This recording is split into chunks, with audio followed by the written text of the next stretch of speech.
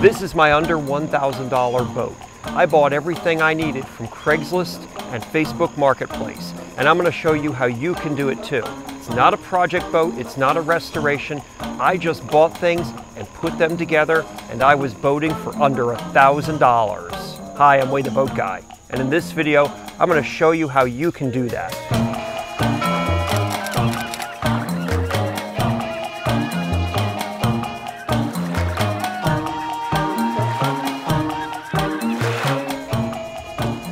So, lots of people make these videos about how they bought a boat for like $1,000 and then they restore it and they fix it all up. What they don't cover is the additional cost and labor that they put into that $1,000 boat to make it seaworthy. The difference with those videos and this video though is those videos are about somebody who's handy.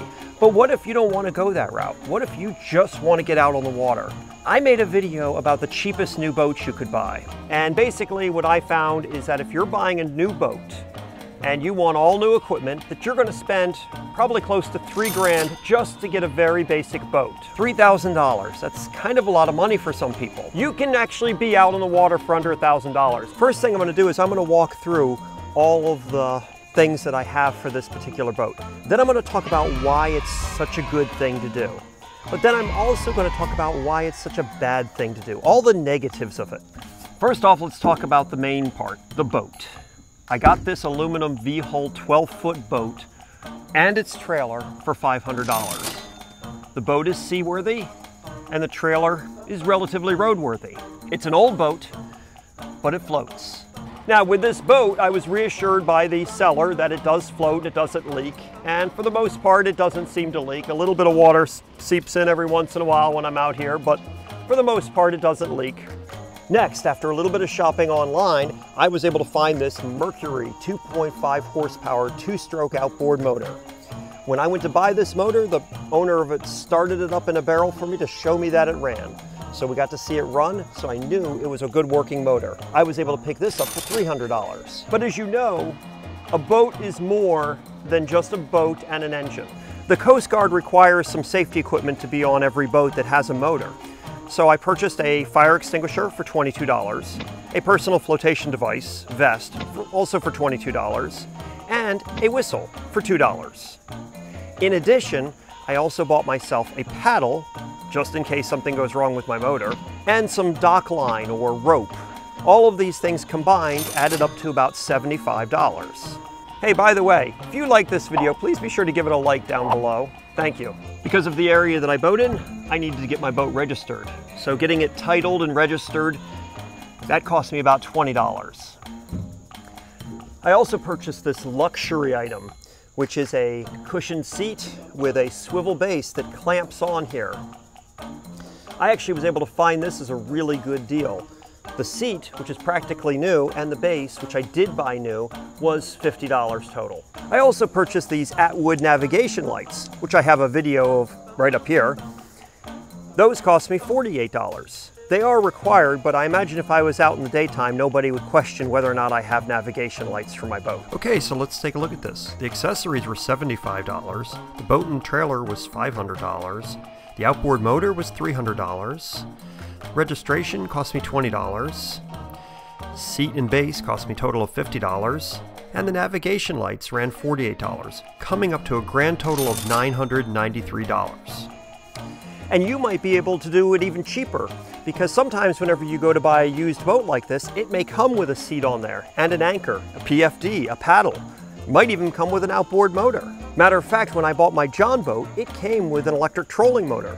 So basically, with that particular boat, if I counted that as my motor, I just needed to buy a battery and some safety stuff, and I would have been boating for under $500. So for under $1,000, I had everything I needed. But it's really just the basics.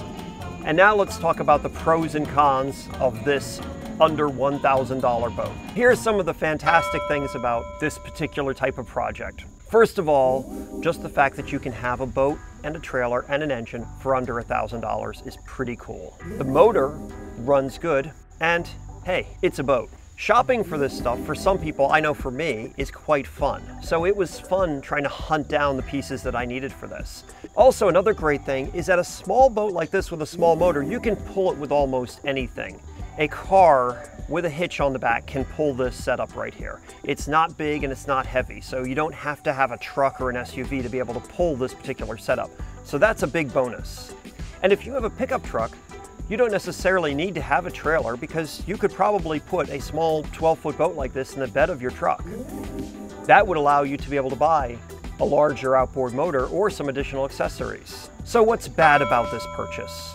Well, it is just a 12-foot boat. So a 12-foot boat is pretty small, and in certain kinds of waters, it feels quite small. I cannot take it out into the bay except on the most perfect of days. The weight capacity that this boat holds with everything is only a little over 500 pounds. So if I weigh 200 pounds and I have a 50-pound engine on the back and 50 pounds of gear, I'm at 300 pounds. So I can only take a friend with me who weighs under 200 pounds. Of course, because I bought a 2.5 horsepower motor, it's slow.